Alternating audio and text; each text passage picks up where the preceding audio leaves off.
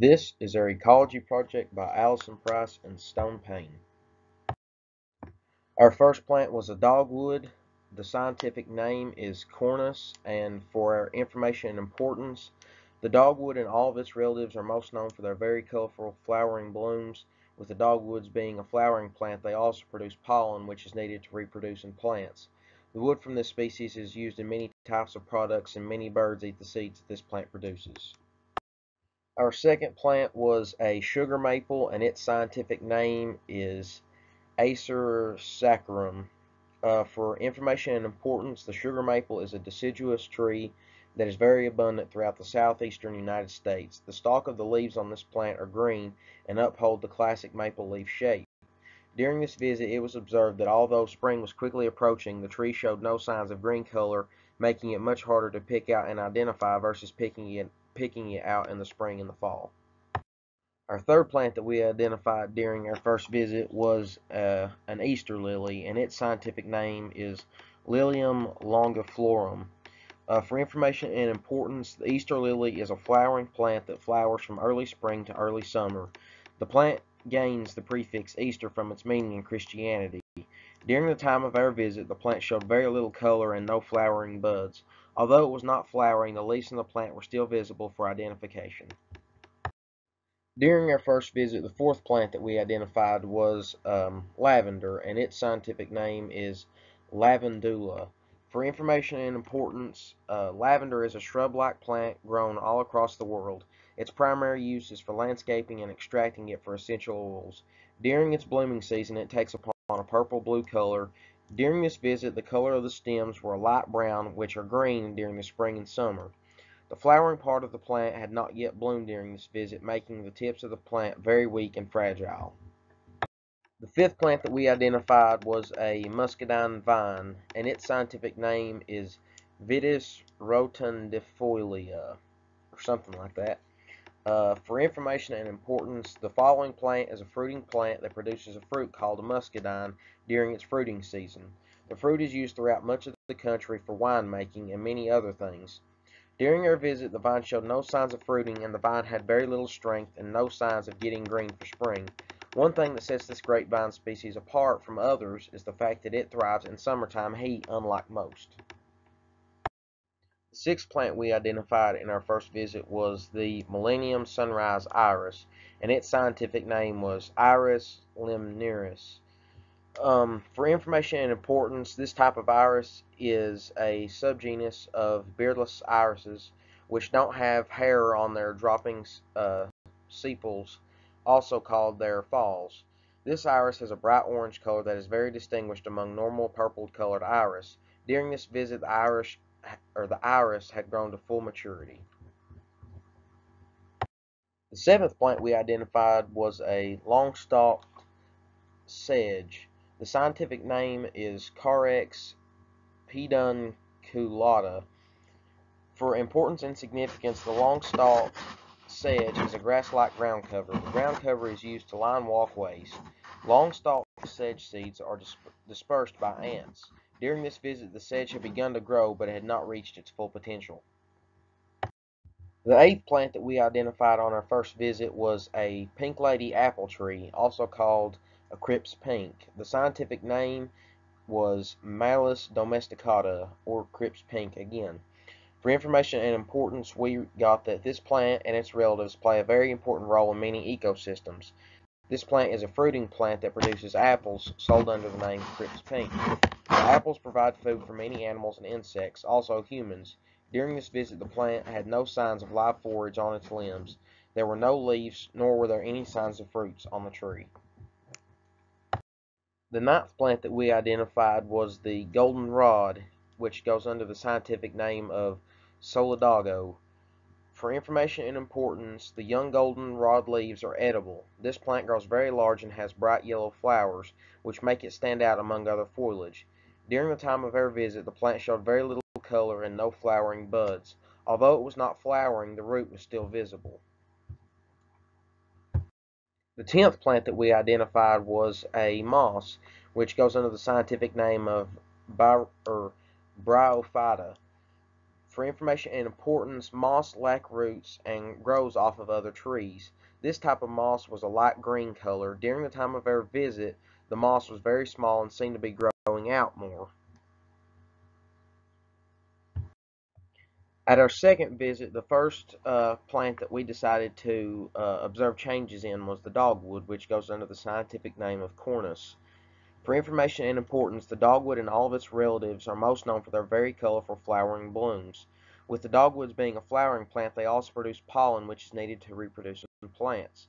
The wood from this species is used in many types of products, and many birds eat the seeds that this plant produces. During this visit, the flowers had bloomed out, but they were very few. Some flowers had been blown off due to high winds and bad weather that we had recently had. The second plant that we decided to observe changes in on our second visit was the sugar maple, which goes under the scientific name of Acer saccharum. The sugar maple is a deciduous tree that is very abundant throughout the southeastern United States. The stalk of the leaves on this plant are green and uphold the classic maple leaf shape. During this visit, the leaves had finally grew out for spring and were a very healthy green color, which is much different than when there were no leaves at all during the winter. The third plant we observed changes in on our second visit was the Easter lily. It goes by the scientific name of Lilium longiflorum. The information and importance is the Easter lily is a flowering plant that flowers from early spring to early summer. The plant gains the prefix Easter from its meaning in Christianity. During the time of our visit, the plant showed very little progress in growing. It had grown a little bit, but not to its full potential. The fourth plant we observed on our second visit was lavender. The scientific name it goes by is lavandula. The information and importance is that lavender is a shrub-like plant grown across the world. Its primary use is for landscaping and extracting it for essential oils. During its blooming season is taken upon a purple-blue color. During this visit, the plant had died off due to the cold weather during its blooming season. There was little left of the lavender other than just its root. The fifth plant we observed on our second visit was a muscadine vine. It goes by the scientific name of Vitis rotundifolia. Information and importance is the following plant is a fruiting plant that produces a fruit called a muscadine during its fruiting season. The fruit is used throughout much of the country for winemaking and many other things. During our visit, the fruit on the muscadine vine had yet to grow. The vines grew long and began to form little seeds. The sixth plant we observed on our second visit was the Millennium Sunrise Iris, which goes by the scientific name of Iris limtherius. Information and importance is this type of iris is one of a subgenus of beardless irises, which don't have hair on their drooping sepals, also called their falls. This iris has a bright orange color that is very distinguished among the purple-colored irises. During this visit, the iris had grown to its full maturity. Here is our seventh plant on our second visit, which was the long-stalked sedge. It goes by the scientific name of Carex penduculata, which the importance and significance is the long-stalked sedge is a grass-like ground cover. The ground cover is used to line walkways. Long-stalked sedge seeds are dispersed by ants. During this visit, the sedge had grown, but not to its full potential. The eighth plant on our second visit is a pink lady apple tree. It goes by the scientific name of Malus domestica. The importance and significance is this plant and its relatives play a very important role in many ecosystems. This plant is a fruiting plant that produces apples sold under the name Crips Pink. The apples provide food for many animals and insects, but also humans.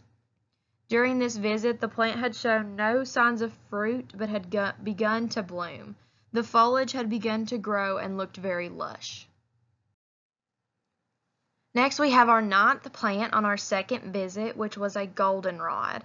The scientific name is Solidago, which the importance and information is young goldenrod leaves are edible.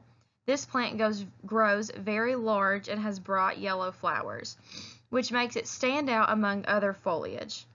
During the time of our visit, the plant had died due to the changing in temperatures. Half the plant was left living and looked a little lush but had very few leaves.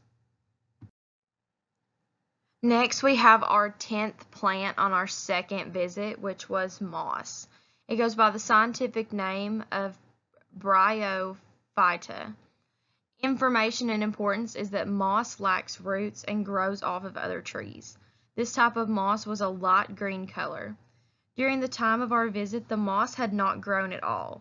The moss was a darker green than before, yet seemed to still be growing up the tree.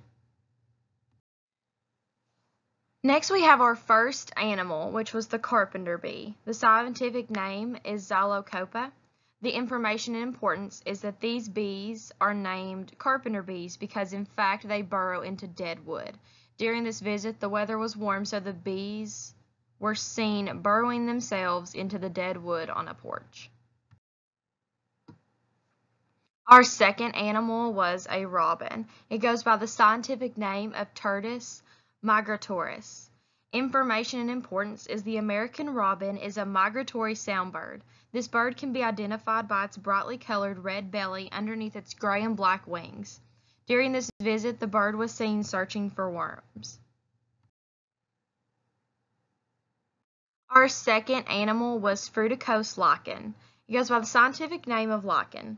Information and importance is this fungi is one type of lichen. These types of lichen normally have a symbiotic relationship between them and trees or the other plants they are growing on. During this visit, the lichen was lightly spread across a maple tree. Our fourth animal is a mourning dove. The scientific name is Xenidae marcura. The information and importance is that mourning doves have a slender body and short reddish legs. These types of doves are also known as rain doves or mourning doves. During this visit, the dove was seen flying around a dead tree. Our fifth animal was a ladybug. The scientific name is Coquelidae.